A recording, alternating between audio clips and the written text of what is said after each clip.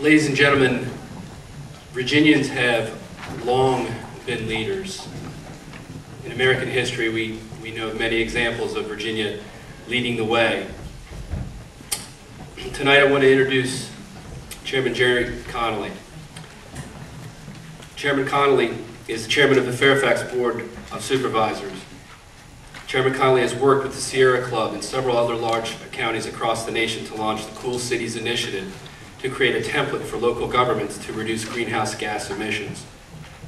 A number of cool county strategies are already underway in Fairfax, including the purchase of hybrid fleet vehicles, the promotion of public and private green buildings, the purchase of 5.8 million kilowatt hours of wind power, the purchase of 3,200 acres of land for conservation and tree planting, and incentives for private sector energy conservation, like the goal of 20% of the Fairfax workforce teleworking once a week. The National Association of Counties presented Fairfax County with an award in 2006 for their 20-year environmental agenda and environmental improvement program, which was adopted by the Board of Supervisors in July 2004 as part of Chairman Connolly's 6-point agenda. With the lack of leadership in federal government, a lot of grassroots organizations like the Sierra Club and Chesapeake Climate Action Network are looking to and counting on local government and state government. Ladies and gentlemen, please welcome Chairman Gerry Connolly.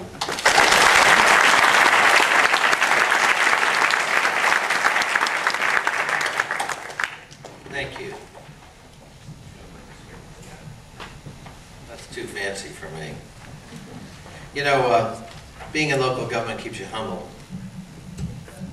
My daughter was in the 4th grade, and I was asked, I was a member of the Board of Supervisors, and I was asked to come and speak to her 4th grade about the difference between federal, state, and local government.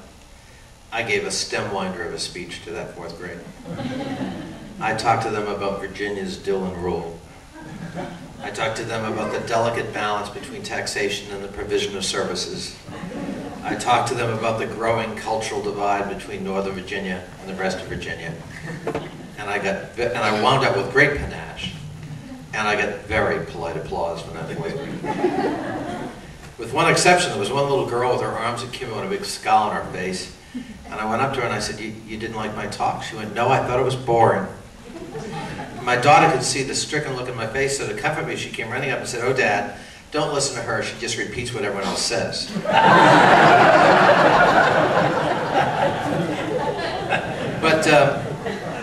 But you know, we have an interesting situation in the United States, and Mike Tidwell talked about it.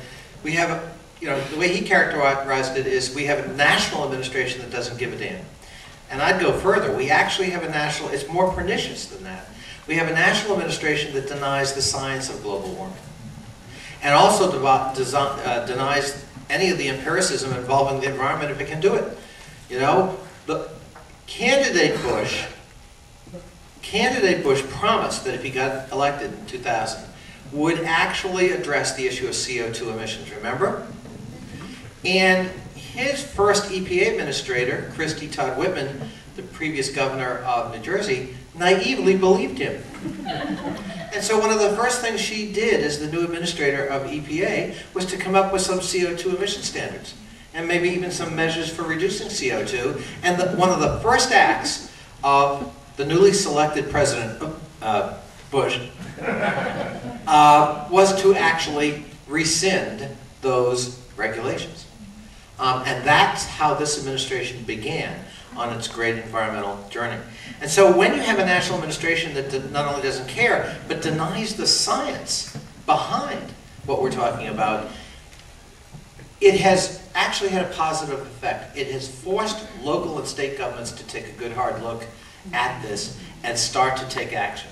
So I wanted to tell you tonight a little bit about what we're doing in one local government that I hope will actually serve as a template for others.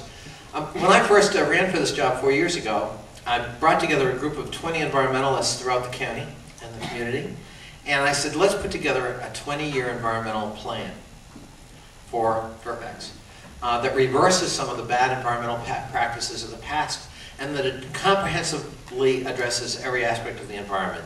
And we came up with a plan that address the 6 major parts of the environment, including solid waste and air quality, water quality, land stewardship. Don mentioned in the introduction, one of the things we're doing is we're asking our park authority to set aside 1 out of 10 acres in Fairfax County. Now, we're a 400 square mile community, so 1 out of 10 acres in this 400 square mile community will be parkland in perpetuity. For an urbanizing county, that's an extraordinary feat. And by the way, thank you. And we're at 9.4%, so we have 1,500 acres to go. Anyone got some land, see me after the show.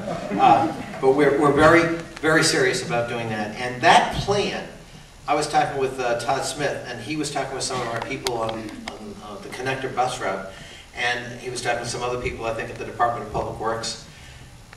What I said when I became chairman was, we have to break down the traditional stovepipes of government if this is going to work. This has to be a way of looking at the world, not just a plan of action. Because the way government works is, well, I'm in Public Works and you're the environmental coordinator, so that's, the environment's your job. Well, no, it's my job too. And I have to start looking at how to processes, decisions, policies, and their impacts on the environment. Everybody has to do that. Everyone has to do that. And that's what we set out to do with this plan. And the Board of Supervisors, it completely empowered the environmental coordinator to work with every agency head to do that. In the history of Fairfax County, we've never dedicated a penny on our tax rate for anything. The tax rate currently is 89 cents. It was $1.23 at that time. And the first decision we made was to dedicate 1 full penny on stormwater as part of this environmental. Now, in Fairfax, a penny generates $22 million, almost $23 million a year. So over the lifespan of one board, we're going to probably have about $100 million putting into stormwater retrofit, good for our streams, good for water quality, good for the Chesapeake Bay. We have 30 watersheds in Fairfax County.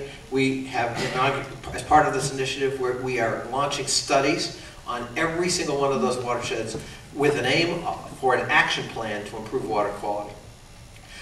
We are restoring stream beds, and we expanded riparian buffers. So lots going on, likewise in air quality.